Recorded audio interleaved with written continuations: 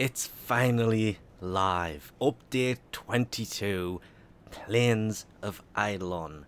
Upon logging in, the first thing you will of course see is a giant thank you to basically anybody who's ever played the game. Obviously, you would expect me to start this in the Plains of Eidolon. No, I'm going to start this with the new weapons. And, of course, the new frame. Weirdly, there she is. She did make it. Gara was rumoured to possibly be delayed by a week or maybe more because the quest might not be finished because she is behind a quest. She did make it in, and her abilities look absolutely amazing. The giant glass sword thing, it's like a spear she shoots out. The fact that all this glass stuff on her comes off and acts like a shield. The decoy type thing for her third ability, and the molten glass she shoots out for her her fourth ability. I am really looking forward to this, and 125 armor is pretty decent. 150 energy, also pretty decent. She does of course come with the new weapons. There is the primary. This thing, to me it sounds weird. Blast enemies with glass slugs. For basically, I don't know, it says devastate on impact. But where is it? Oh, the blueprint is actually right here in the market for this as well. Not bad looking on the stats for this either. There is of course the secondary that looks like you just throw glass at people. Not a good idea. Never throw glass at people. That's really, really bad. Has two modes, full auto and semi-auto. Again, damage-wise, not that bad. Semi-auto seems to have a lot more damage. Same sized magazine, bit more status. I don't know, maybe tempted on using these in semi-auto rather than full auto. The blueprint for this is also in the marketplace. There is also the big glass hammer. This I've been looking forward to. Mastery rank 4 does seem a bit low. Does need 2 argon crystals, and despite doing that video saying you should farm for argon crystals the day before this goes live, I didn't do that, so yeah. Big mistake there by me. I really should have done that. But it's more, this is basically a giant glass hammer and it doesn't do the damage I was really hoping for. Then of course there are the 2 grineer weapons.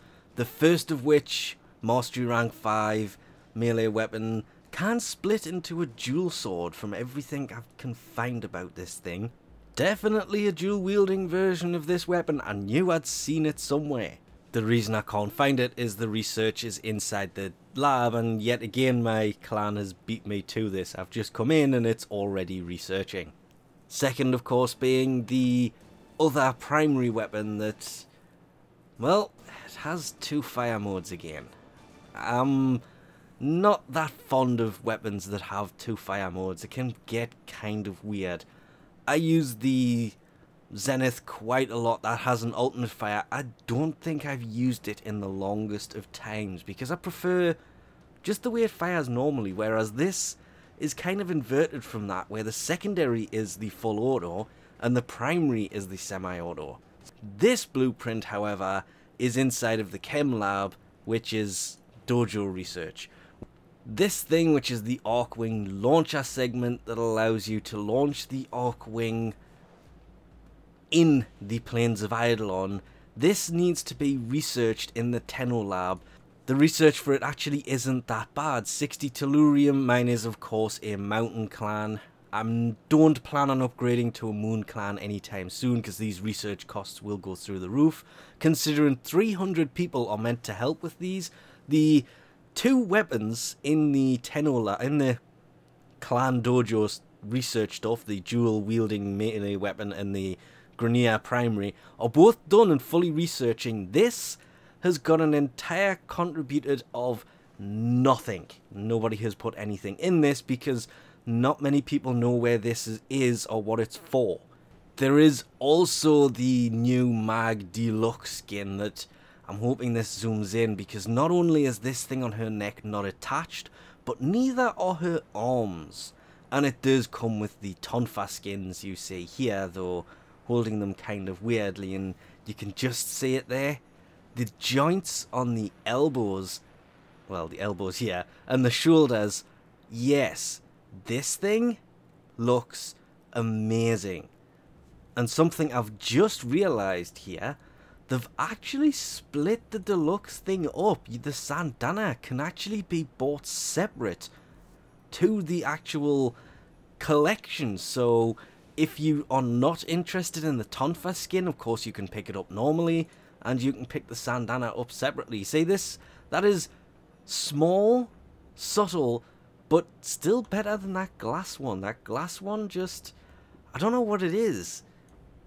It had so much promise to it, but there's nothing hanging off it, and it just looks like it's been thrown on the back. Still looks nice, but compared to other Sandanas, definitely not up there on my list of favourite ones. Of course, people would also have noticed these. This is the armour bundles for your operator, because the operator can be turned into a warrior operator, and now can wear armour. Whether it does anything or not, I still have no idea, because I was reading through the release notes and it didn't really say if this was just a visual thing or whether these will add armour. If it added armour, something here would obviously say that. With the rework of Focus 2.0, you will notice that the lenses on all of your items have gone. All your frames, all your weapons, all the logos will be gone. These would have been returned to your inventory, so you can go back in, go back to actions, go to lenses, where I have 130 for some reason, and they have all been returned back in here. On the note of Focus 2.0, all of it should have been returned. All of the Focus rep earned should have been returned, so jumping in here, you should have an insane amount. Not as much as I thought again. That's weird. But obviously you're going to have to start this whole system all over again. All of the trees have been reworked for different things. I like the fact that this kills from melee will grant 10% more affinity. I'm still going to run Naramon because I like that so much, especially for leveling up melee weapons. It really did come in useful. And then obviously Void Hunter is now over here. Actually no, that's a completely different thing I'm thinking of there. But you will have to come in, you will have to unlock every single one of them all over again, and the reason that it was returned and the way that the return worked is only the focus that was installed into stuff, used focus, was returned. If you had 4 million and you didn't put it into the focus tree, possibly that was not returned. Unlocking the focus trees, kind of the same as it was before. I will of course go into this in more depth. Wow, you have to unlock each bit by bit, and installing the focus, that is way quicker than it was before. That used to take a long time, and it's actually going pretty damn quickly. And it's actually forcing you to upgrade before you can level it up again. Yep, definitely liking the rework more, simply because that was really quick. Not of course to forget that Kuva has now been added to the sorties, and you'll notice that lenses have gone. They are now only available through Certus, the plane of Eidolon town. But all lenses are actually completely gone from this, and 6,000 Kuva, that is actually a lot. That has made sorties insanely useful. Not only that, but now it also includes missions in the void, which I love the Void. Now, weapons, Focus 2.0, there is new mods and everything else on Certus, which we will get to. I will obviously have to cover these in more depth pretty much later on, because already this video is insanely big, but where actually, wow, that stands out a lot. The Plains of Eidolon seems to be locked behind Certus. Plains of Eidolon, the town. Wow, that was kind of expected. The way that this is going to work is Certus is like the relays. It's open, you can go there whenever you want. It will have other tenno there, but the plains themselves won't. And this video has been seen time and time again. I'm going to jump this, because that it shows you coming in around it and them basically cutting chunks of flesh off the walls. Actually, that wall there. Will it be able to see it? Yeah, because the towers are living towers. They've actually got chunks of meat behind them, as you can see here. As they, yeah, that's kind of gruesome. Let's just move on into the town. I'm getting distracted again. There is new people in here that you can see, and you have to basically level up to get reputation and such in here. This town is huge. I did not expect it to be this big.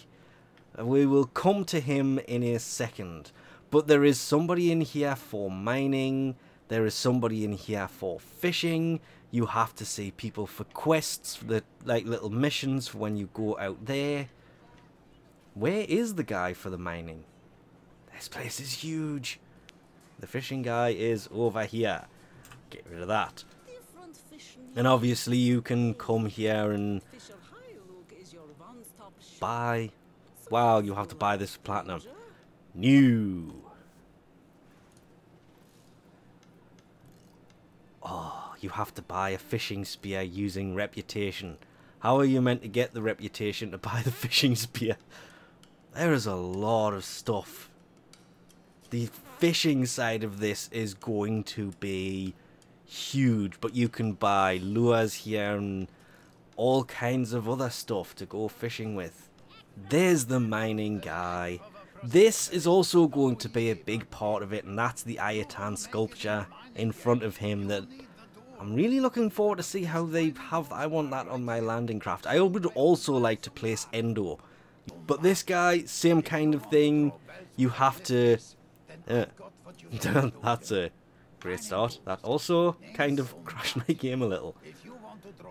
You have to buy the thing to go farming with, and this has added a lot of...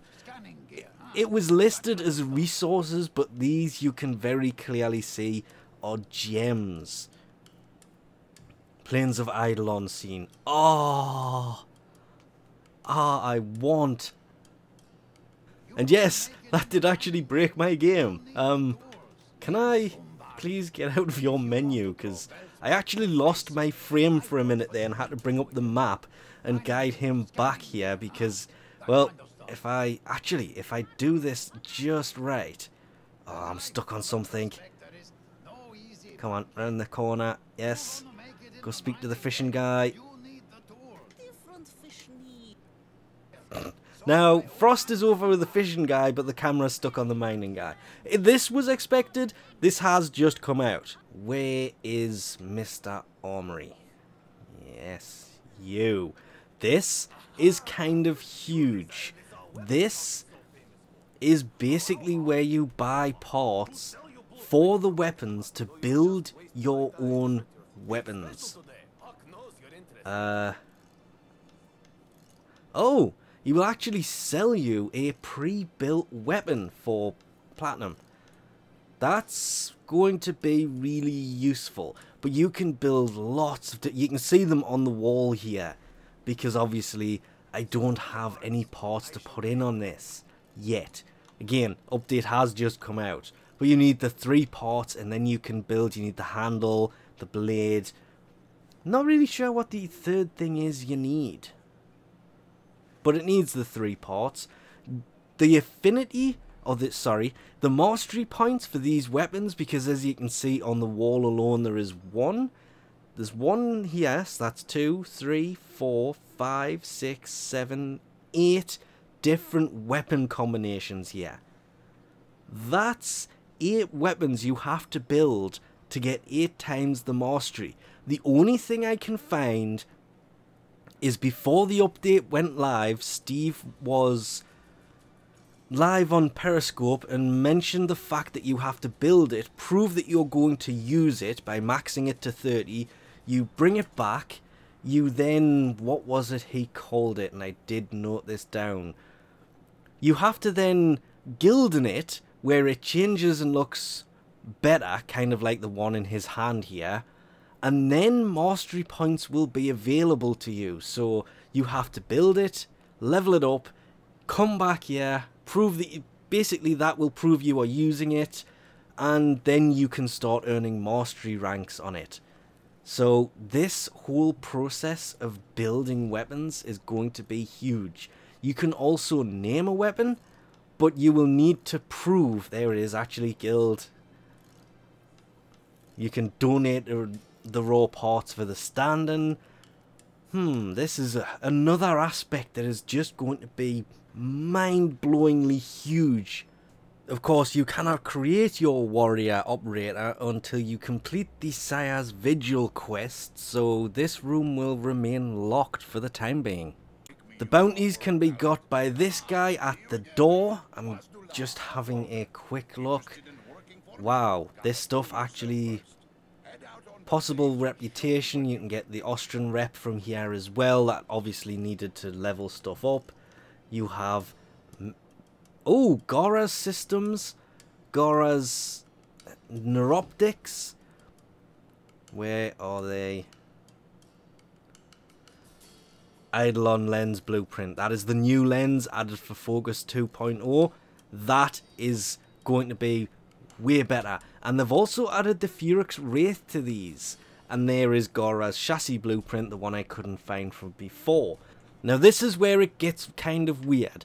This, as I mentioned earlier, Certus is like a relay. It's open, it has lots of people in it. But you will see as soon as I step outside here... Yeah, the guy standing by the door, no longer in my game. He is gone. And let's take a quick look at the plains of Eidolon. That loading screen there, I know it jumped just a tiny little bit, but that was not bad at all. And I still think these things from certain angles look like feet. I don't think I've actually mentioned that. I actually have this image saved as a desktop from, it would be kind of over this angle, and yeah, look at it.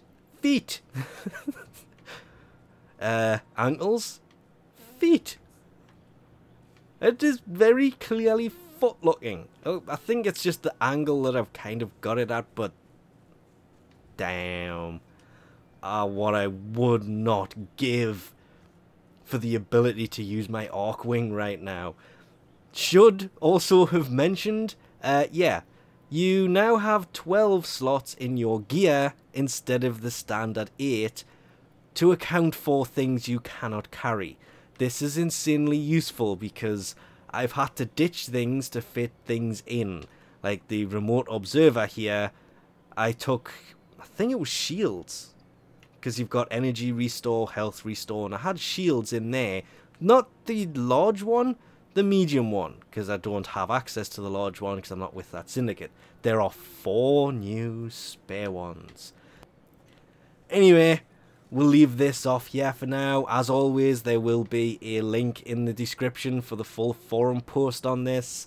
I don't know about anybody else, but I am still stupidly hyped for this whole area. More so to actually take on an actual Eidolon when it goes nighttime. Of course, it's 100 minutes for daytime, followed by 50 minutes for nighttime. The cycle is set up to not last that long, actually. You could easily spend the time out here really quickly. And of course, grineer campsites. There are 2 new enemy types. really that's the same enemy type, it's just new factions. They're the same faction, they just basically have different colours on. I think one of them was... I couldn't even tell you the name of them offhand. Anyway, we'll leave this off here for now while I try and get stuff done. There will obviously be a lot more on the Plains of Eidolon as I realise that that's going down. It's not a good time to be out here. Thanks for watching. Wish me luck. And I'll catch yous next time.